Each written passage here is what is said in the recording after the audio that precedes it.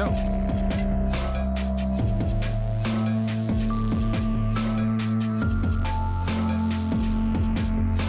Hi fencers, welcome to the 14th Fencing at Home with Rapid Advanced Fencing. 14th. Number 14 was Johan Cruyff. He had it on his soccer jersey for the Orange League, Dutch football players. And talking about football players, this has the agility to take the ball in control, look at your opponent, what he's doing, but it's more like a teamwork. And now we're going to do like for the attacking. When to attack depends all on your opponent. You attack when your opponent, like say, is changing line, the weapon hand. Yes, when I change line, you could go make your attack because I'm not a threat to you. This is when I'm coming to you, then I'm a threat. It's for different. And when I say attack, I mean I will be explicit with the coup droit. Coup droit is a direct attack, one straight line. That's the most easiest, difficult, but also the most beautiful attack. Because remember, you have supporters, and they will see that, and they will cheer you.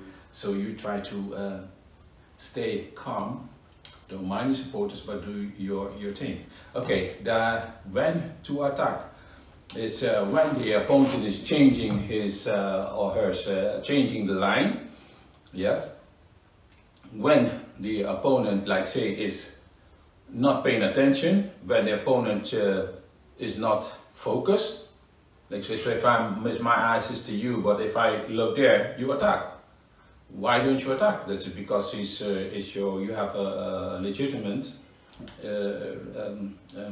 moment to attack. So use that as an attacking. That is the second one. When opponent do a poor implementation of his action, like doing a awkward advance or awkward retreat, you attack. Which means these three items already, you mean you have to be very focused. That's why you train to be focused also. You focus, stay alert, and stay good in your posture. That is the third. And the fourth is, like say, the opponent will try to make a feint attack. Yeah. A feint attack is what fencers use a lot, and I recommend to use a lot of feint attack. A feint attack could be like with like you're doing like an advance, or you're doing like a retreat, but you don't actually carry out the advance or carry out the retreat. You are provoking your opponent to make an action, so you could go for that action. That is your intention to provoke him. Yes, I will say him usually say him, but when I say him, I mean all fencers. It could be a her also. Just bear with me. That is the fourth. Yes, and the last one is maybe there are more like when the opponent is coming back to the hangar. So the opponent is then off balance, but you are in balance because you're always focused. Right, then it's a good moment to make your attack. And again, the coup droit. Does it mean in a straight attack? Coup droit means from A to B, one straight line. Bam. Yes. Okay. Now you have the fencing always change. You have the World Cups, European Championships, but usually on the World Cups, a lot of tactics going to be looked at and changed. So, what is important also to carry out that attack? Your distance. You have to be able to carry out an attack. An attack taking, ending with a thrust. ending with a score for you. Yes, an attack is with continue with your point threatening the opponent and deploying your fencing arm, deploying your front fencing arm, and resulting with a rapid advance or a launch. Yes, that is next point there. Your mobility with feet and legs. Yeah? It's like lots of fencers wants to engage your blade. Then you change the line. You go from high to low. Yeah, so you change your line. But again, the distance. Take care with your distance. Yeah, so if you have a good distance, you have time to make a direct attack. If the fencer in the first when to make attack, when you make an implementation of a wrong action, implementation for my Dutch fencers, is een slechte uitvoering van een uitval, een slechte uitvoering van een pas voorwaarts.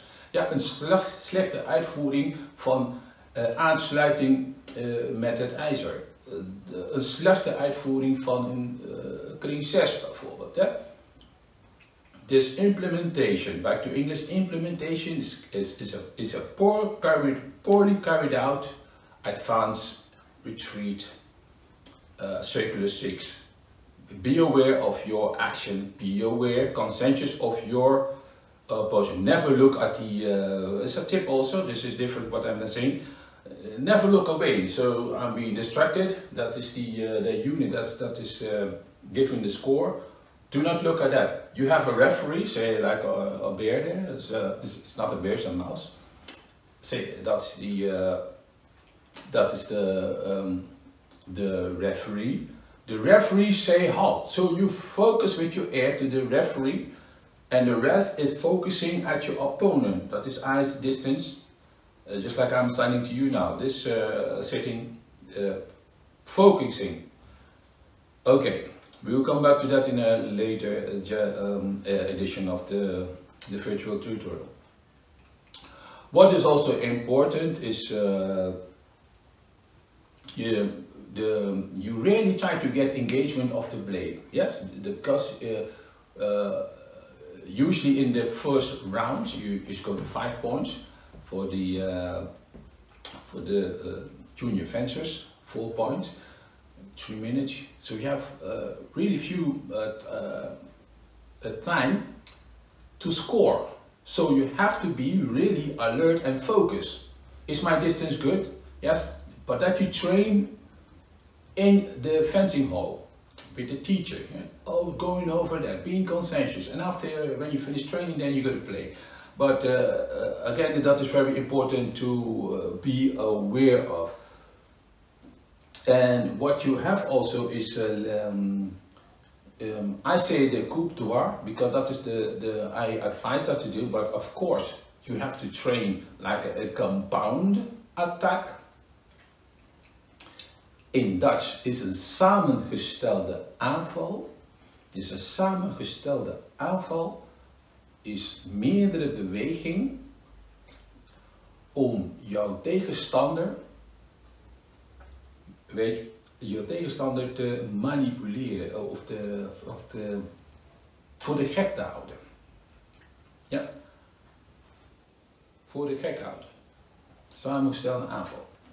Yes, a compound attack is like going to the inner line, but you want to hit in the outer line. You go to the inner line, and you go to the outline. You go to the inner line, and the opponent goes to the inner line, and then you attack in the outer line. Yes, and that we have again, like say if just stand there still, like you have the different position where you could hit, but we come to that in the next line. But just in and out. Yes, this is my hand, this is my outline line, and this is in. This is high and under the desk, so it's under my arm there, but it's low. Yes, so you could decide your attack by misleading your opponent to change line.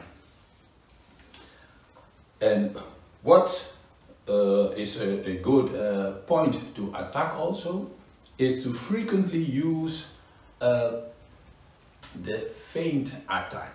Feint attack is the most powerful weapon, I say weapon, tool to mislead your opponent to make an attack.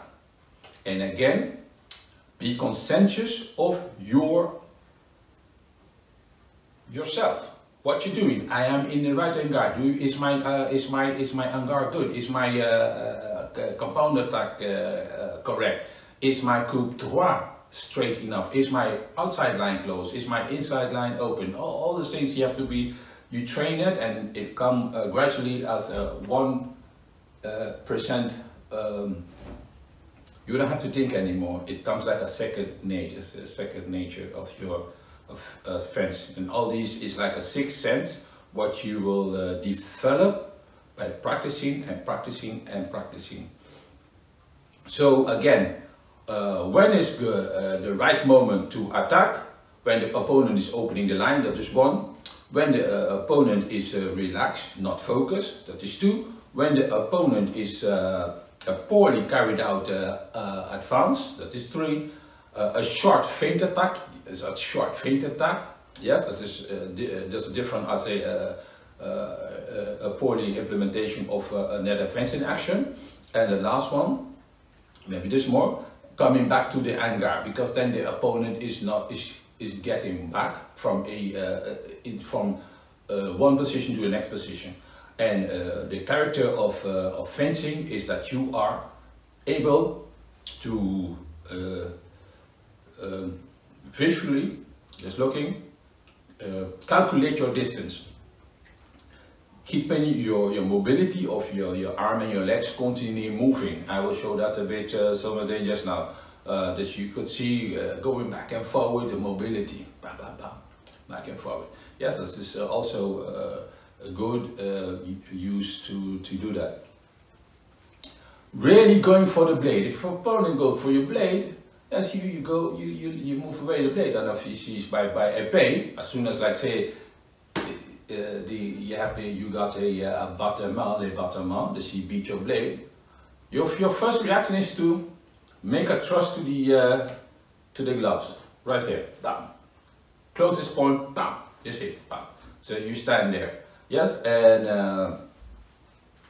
limited variation compound attack, samengestelde aanval, you use that very little. Of course, you do that if your fencer is not that has much experience as you, then you could use that. But again, do not underestimate any fencer. All fencers are potential. You just have to engage the arm, and you get like a false error, and you make a point, a false point. They get a point. It's pretty. Use frequently the feint attack. Now, that was it for this brief theoretical. There's more, but I want to share it with you. It was on request, so thank you for your attention.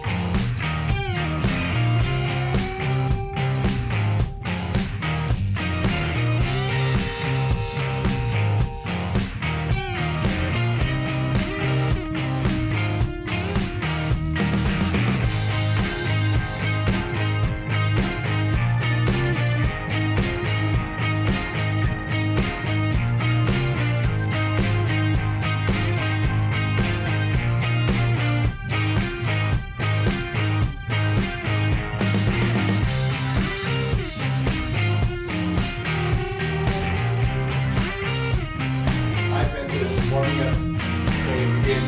Just remember, let the blood flow, and then the muscles try to get them operational for the exercise. Just lift the bit kick, slightly jumping, bouncing, right, left. Just you should do this often. Carry your own body's weight. Arms stretched. 1, 2, 3, 4, 5, 6, 7, 8, 9, 10. In front. Do it with me. That's okay. 1, 2, 3, 4, 5, 6, 7, 8, 9, 10. Hand palm to the floor. 1, 2, 3, 4, 5, 6, 7, 8, 9, 10. Close. Turn to the ceiling. 1, 2, 3, 4, 5, 6, 7, 8, 9, 10. Stretch. Lie long. Wrist loose. Wrists in each other. And just roll. 1, 2, 3, 4, 5, 6, 7, 8, 9, 10. Other way around. 1, 2, 3, 4, 5, 6, 7, 8, 9, 10. Just loosen up your wrist, loosen up your shoulders, slide. Remember, fencer, you stand up straight, your posture, stand straight. Breathe out of your belly, nose in, mouth out. Breathe in, nose in, and with your mouth, you breathe out. Always try to keep the opponent really, don't give him no sign what you're going to do.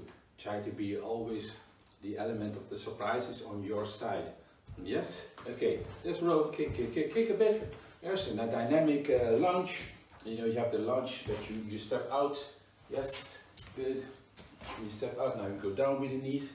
Up, back up. Step out. And you use the arm. As you see, my right arm, right feet. Left correction. Right arm, left feet. Oops, that was a mistake, yes. And switch. Yes, see my left arm, right feet. And back. And step. And good. And step. And good. And step. Now with this exercise, it's good to have a good shoes. And good. And step out. Slightly good. And good. Slightly good. Good. Left feet, right arm. Remember? Oh, that was a wrong one. Yes, you saw what I did? Yes, right feet, right hand. It's supposed to be the opposite. Good. Good. There it is. Good. Thank you for correcting me. Good. Good. Oops. Good. Good. That's it. Usually is this. Good. Good. Relax. Good. Kick. Good. Put your knee joints together. Let's rotate. 1, 2, 3, 4, 5, 6, 7, 8, 9, 10. Now the other way around. Yes. 1, 2, 3, 4, 5, 6, 7, 8, 9, 10. Attack. As a fencer, you focus at your opponent. As your opponent makes a wrong move and out of balance, then you attack. That is not cheating. No, it is nice. Just you are focused and the other person is not focused. When you fence, be a sportsman, but take every point what you can take. Yes? And after you finish fencing, your mask is off. And then you laugh and you give your opponent a salute for now. Yes? You salute. Okay. If you're in an hangar and the opponent is going to make an advance, yes? You see the feet is going up, but you don't look at the feet. You just focus and you see that as soon as the feet is lifting up and it goes, boom, then you make your attack. out of balance, standing on 1 foot. Then you make your attack. How to make a different attack also is with bouncing, going up and down. Yeah, distracting your opponent. The opponent cannot figure out what you're doing, and that's very, very annoying. For you, have patience. When you're fencing, you are very patient. Do not go in the flow of the opponent. No, fence your own bout. You dictate what is happening. What we can do. I put my fencing back upright. I just did my fencing back. Wrap it around this way. Yes, you just have to feeling what it is. And I say you don't have the material now. I would like to ask you guys okay. It's a right-handed weapon.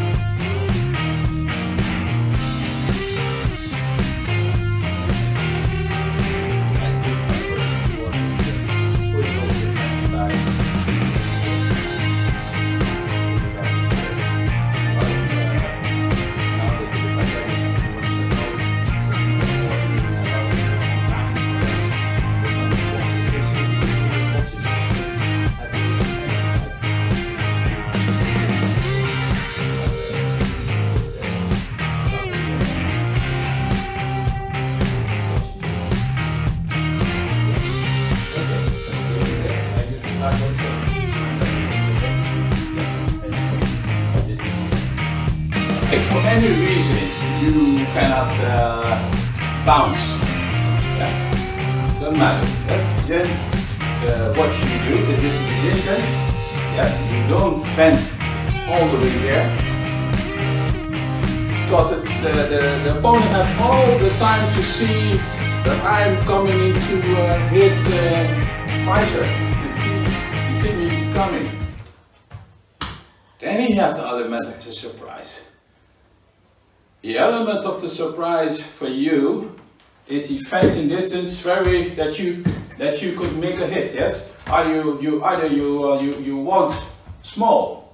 Yes, again small. If I switch my blade for a épée and not the foil, so you notice that. Yes, he looks the ladder where I am, and I'm just here. And this is the attack. I could make a feint attack with my body. If he don't do nothing, yes, his blade is not tracking me, I make the attack. Yes, this is good. Good. Okay, good. And it's the distance for the distance. It's I'm here. Okay. There it is. Yes, and bounce. And this is just what I want you to do. Bounce and hit. Yes, and hit. And don't pull back in your arm. Just there. And you let it there. That's okay. And bounce. Okay. And bounce. And bounce. And bounce. And bounce. And there it is. And bounce. Yes. I can do a 4 and hit. Yes. 4 close and hit. This is it. And bounce. Yes. So coming back to the subject, when it's the right time to attack. Keep it simple. Gradually, when you do this often, you will get more technique and you'll use that. But you don't have that. For foil is the same also for the as the épée up on the convention. So if the opponent is attacking already, then you do parry, take blade, beat his blade, riposte. Yes, you have to beat the blade also very well with your middle against his or her 1/3 of the blade. Yes, bam, bam. So you go get it. Okay, so it's good. That's it. Keep track. Point goes to your blade. Point. You change your line, and when you change your line, if the opponent is coming, don't be scared and do this. So you will hit. So if you're scared, you don't know what to do, you leap back and you point and you come again. Yes, keep it there. Because you leap back, he makes an attack, he comes too short, and you just say, voila, merci. Yes, we leave it to that. Again, fencing. It's not complicated, but you have to make all these actions seems simple. Just keep it simple. Train, train, train. Of course, bouncing costs a lot of energy. But if you do all those warming up, what I let you see, the squat exercises, the jumping jacks, the push-ups, the dynamic lunge, jump lunge, yep. All these will make you a very compact and Dutch word is onvoorspelbaar. Yet you have to have the element of surprise in your package. Train, train and train.